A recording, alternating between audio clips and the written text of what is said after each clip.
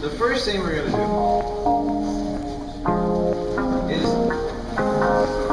we're going to talk about prevention. We need to talk about strengthening.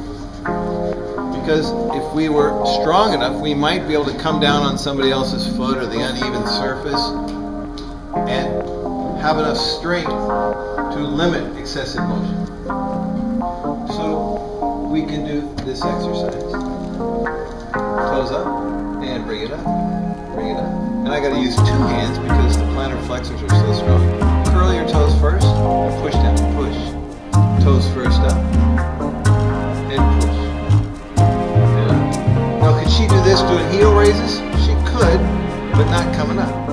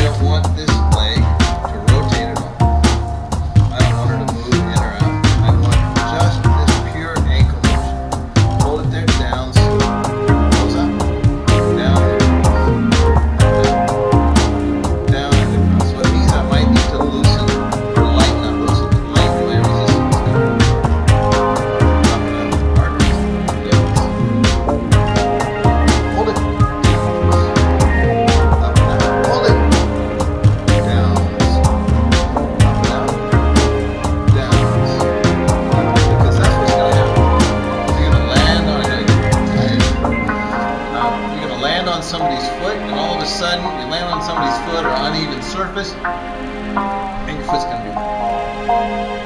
And if you learn to stop it and slow it down, decelerate it, you'll either prevent or lessen the severity of injury to our lateral ligamentous support, which is our common injury or our common location for ankle sprain.